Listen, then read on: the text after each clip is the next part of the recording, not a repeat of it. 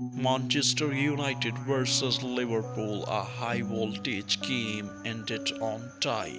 Liverpool 2, Manchester United 2.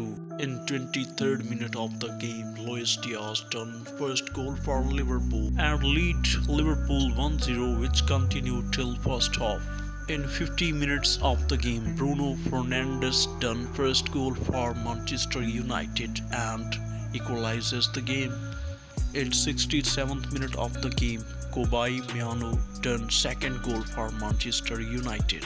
In 84th minute of the game, Mohamed Salah equalizes the game by 2-2. Marcus Rashford got injured in final minutes of the game. That was blow for Manchester United.